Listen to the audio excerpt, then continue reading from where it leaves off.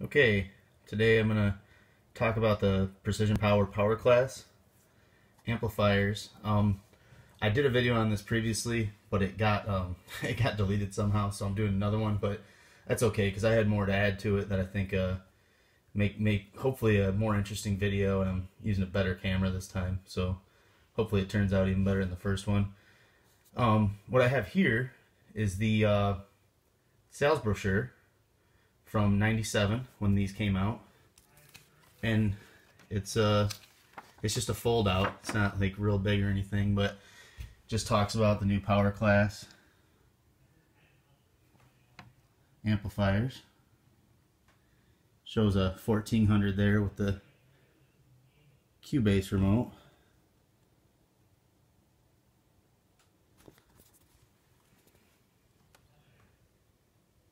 And then so it runs down the line, all the different models that came out. Right here, this is one I don't have, and you don't see them very often. It's a PC or Pro 650, and basically it was a PC 650 with the I think it's the FRX 450 or I don't know. It's a processor that they had a crossover. It's FRX 456. Actually, they show it on the other page here, but I'll get to it. It's a 4100, and then they have the a shot of the internals right there of a 20. That's a PC 2350, and then that's the internals of the 2150, which was, I don't know, one of, maybe not the most popular, maybe some of the cheaper, smaller ones sold more, but this was a pretty sought after model.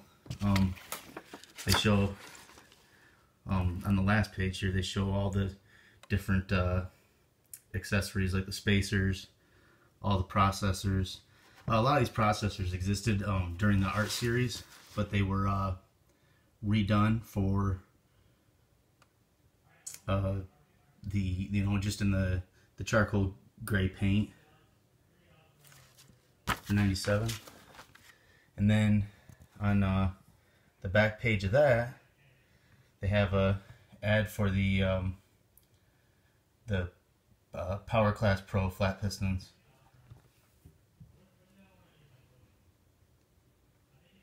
And then down here is the Power Class. Those are the 15s that I have right there. And then I do have 12 of the two. Actually, I have two, but one of them blue. Then on the back is just all the specs for all the different amplifiers.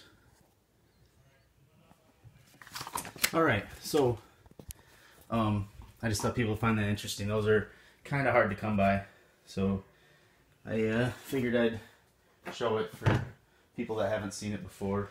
That also came with, when I bought that, it came with they have like t-shirts and mugs, and this watch, which came for sale recently, but it went for more money than I was willing to spend on it, but it's pretty sweet. It's got, for the 12 o'clock, 6 o'clock, 3, and 9, it's got the PPI lightning bolt.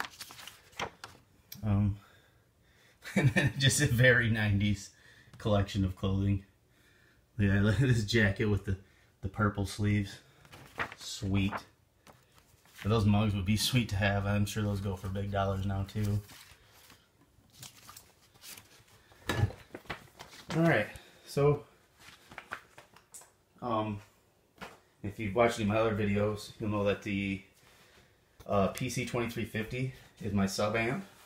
I have two more of them here that one of them's not working though. And that, I think you can see that I did a gut shot of it when I showed the guts of the ZR1000, and then this amp. And the next one down with the this sticker here came with every PC amp, and you'll see a lot of them placed there or in the middle.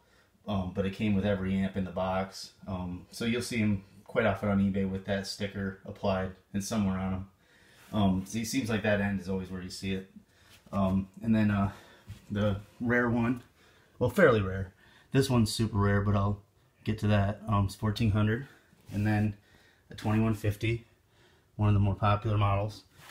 And then a PC250 and a PCSP.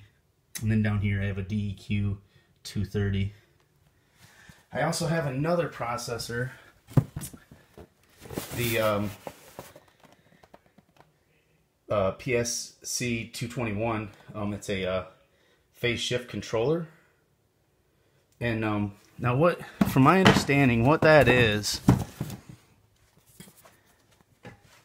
I don't know, for those that don't know, I don't know, I've heard phase shift used in different ways. I know that sometimes you can switch a sub amp, or on a deck, like all the Eclipse decks, well, at least the ones I've run, have an option to switch the phase of your subs. Now, what that does, like 180 degrees, is it switches the timing that the signal goes to the speaker, and therefore when that sound hits your ear, and it'll just alter it enough from your interiors that it's what it's supposed to do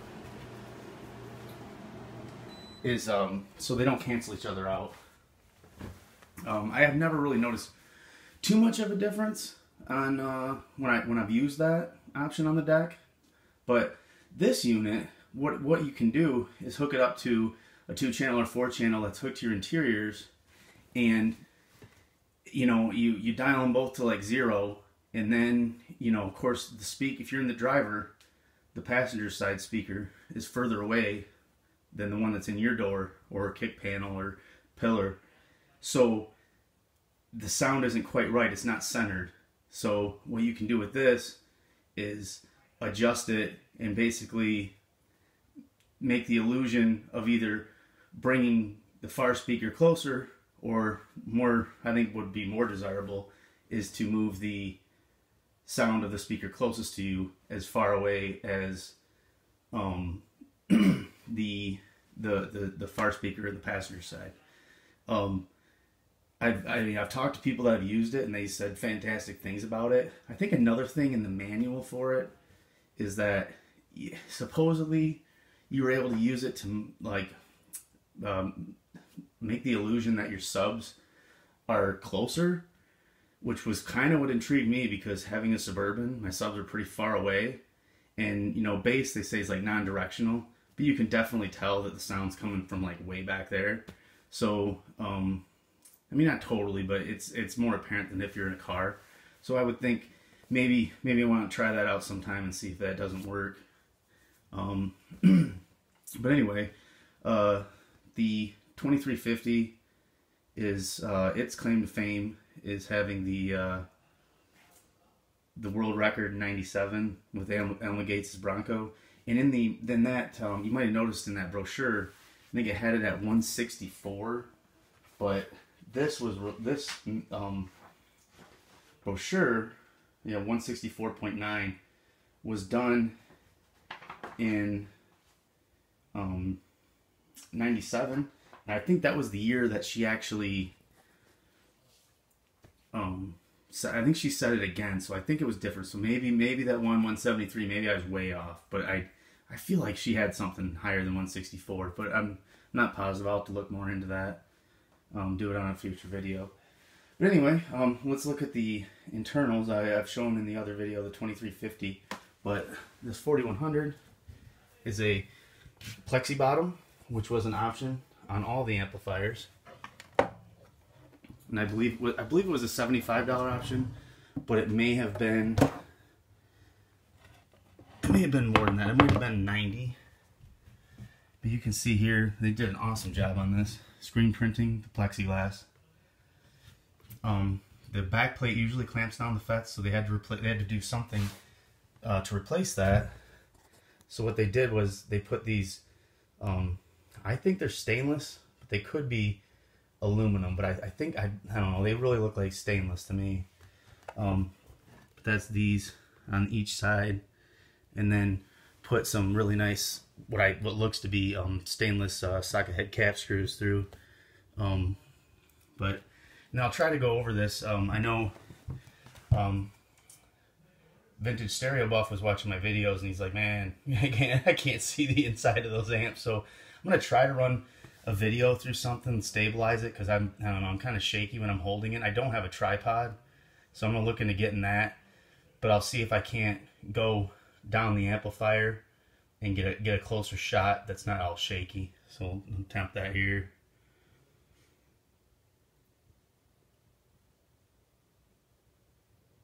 There's the forced air cooling.